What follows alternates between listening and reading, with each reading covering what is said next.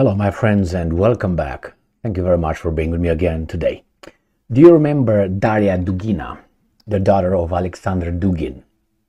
Well, Alexander Dugin still is alive. He is a philosopher, intellectual, with some ideas that some people don't like, but a lot of people like all of us. We can't like everything about everybody. Nevertheless, he had a daughter, and her name was Daria Dugina, and she was a journalist, and she was covering the news in a certain way, and she was on the side of her country, and Putin was a war criminal and so on, blah blah blah. Nevertheless, she was a journalist, saying things. She was assassinated in Moscow last year, and the Russians claimed it was the special forces, intelligence of the Ukrainian. It was the Ukrainians, let's put it this way, the Ukrainian Intelligence Services, SBU, to put it this way. And those guys said, no, it was okay. Now remember, she was a civilian. She was a reporter, assassinated. I don't hear any outrage in the free world that a reporter that you might not like, pushing propaganda, as they say. Look at the definition of propaganda and you would lump all these guys into that. But nevertheless, she didn't deserve that fate, I would say. Now, if that was orchestrated, her assassination was orchestrated by a governmental institution, okay, and within Ukrainian government. Now that means these guys killed a civilian, right, and a journalist. Now that is a crime, because imagine someone else who would designate, let's say, an idiot journalist here in America from CNN or from MSNBC or whatever, you pick him, and mainstream media I'm talking, all right? And they will say that guy is a propagandist and we don't like you, we're a kind of like a war. Let's say the Iranians would be the ones, we are at war with the Iranians somehow. Or let's say the Iraqis, when they invaded them, we would have assassinated a journalist like that, because according to the Iraqis or Libyans or Afghanis or the Serbs or who, you name them, you know what I mean, that guy was a propagandist. What do you think these guys will say? Well, it's okay because that person was a propagandist and they determined that. No, of course they will call it as it was, crime. Now we have a little problem here. That's a report by the US media, coming from the US media, claiming that the SBU, the Secret Service, the Special Forces Intelligence of Ukraine, committed or was part of that assassination of this journalist, propagandist, person, civilian. And I'm going to give you 4 articles, and I will put in Trudeau. Yeah, that idiot, the Prime Minister of Canada. Because Trudeau, if you remember, he was very upset when a chic guy here, a Canadian citizen, was assassinated by someone. Remember? The chic. And then he said that his intelligence services determined that it was the intelligence services, the secret services, the whatever services of India. Like, put India as Ukraine and put Russia as Trudeau. So Trudeau said, you guys assassinate a Canadian citizen on our territory, and I'm gonna quote him, what idiot Trudeau said when that happened, and the exact words, that is, all right, you'll see. So let's start with the first article, because we always go in a crescendo. The new voice of Ukraine, Dugina car bombing, part of SBU's shadow war against Russia, Washington Post reports.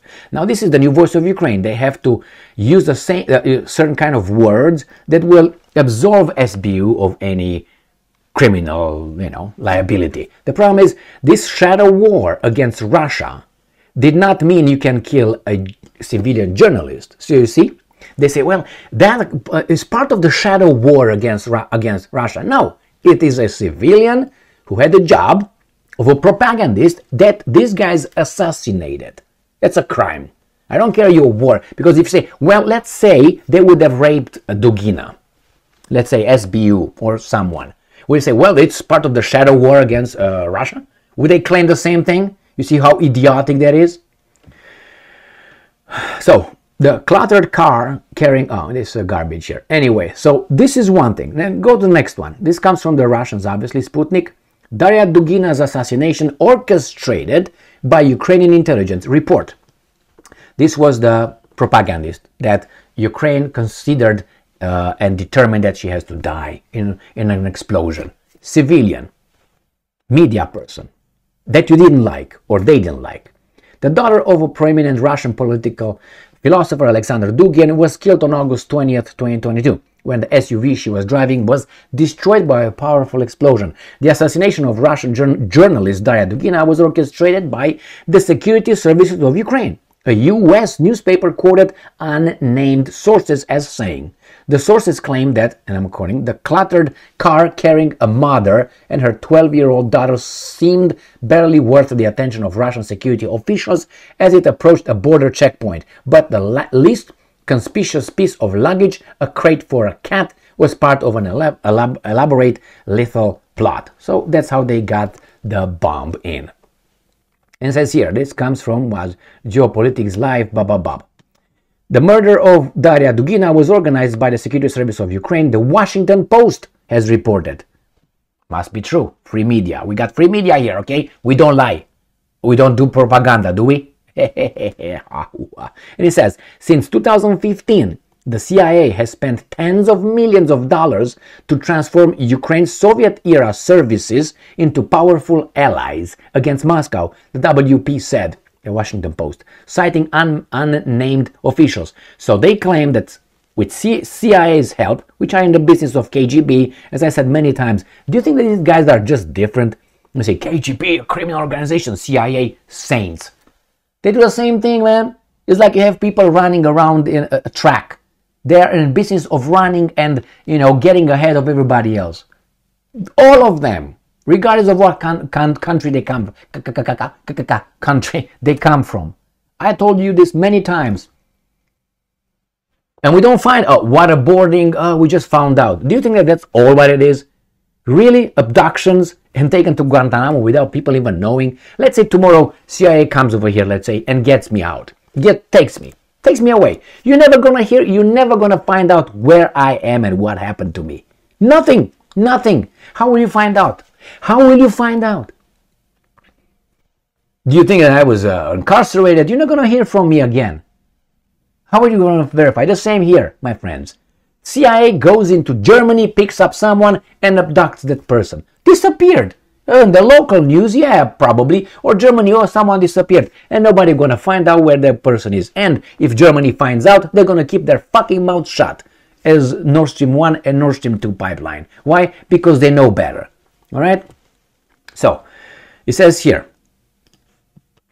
and I'm quoting, according to the insiders, and I'm quoting, Ukrainian operatives had installed a hidden compartment in the pet carrier and used it to conceal components of a bomb. 4 weeks later, the device detonated just outside Moscow in an SUV being driven by Daria Dugina, the daughter of prominent Russian political philosopher Alexander Dugin. The operation was orchestrated by Ukraine's Domestic Security Service, the SBU, the source argued, referring to the use of the pet crate that have not been previously disclosed. And again, we already did that. Next one is from the New Voice of Ukraine. SBU refuses to comment on Dugina assassination report. This is the Ukrainians, okay?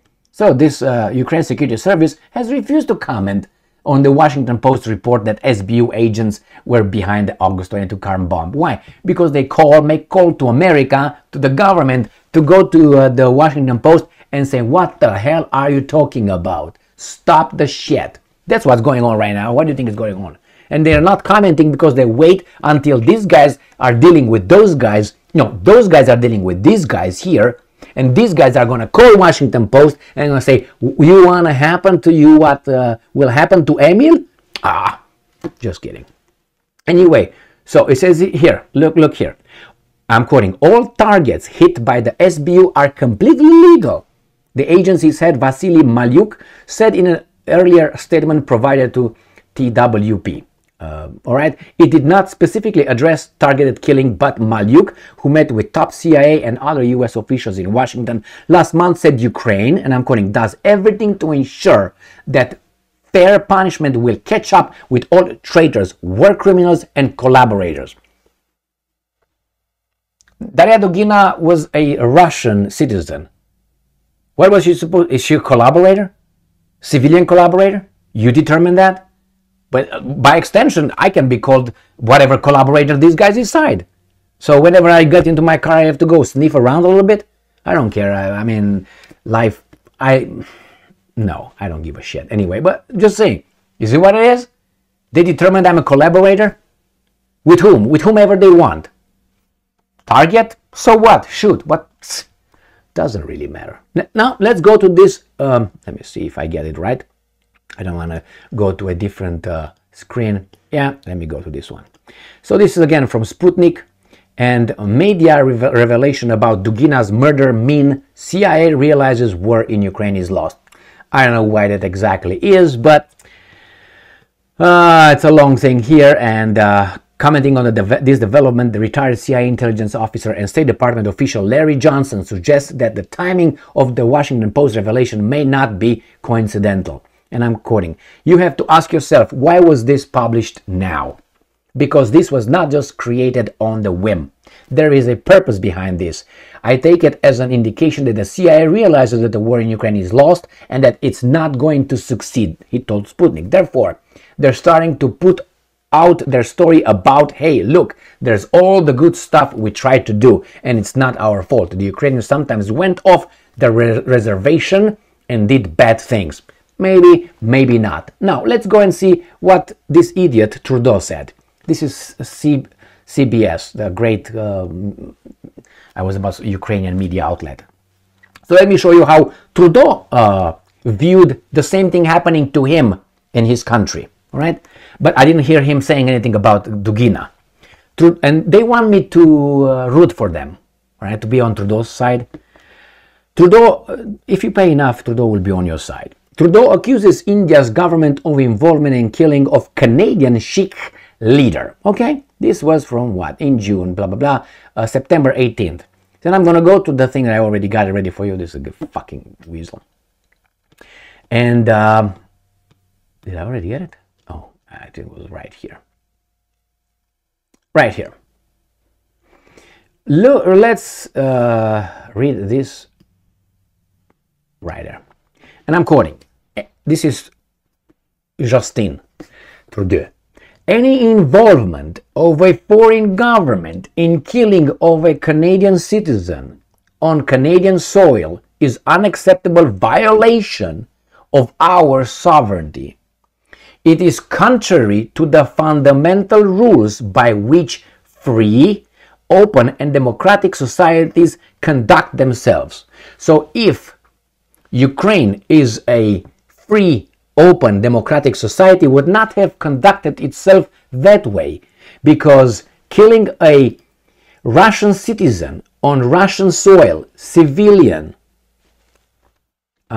it's unacceptable violation of our sovereignty. You know what it is? We can go to war if we want, Canada tells India.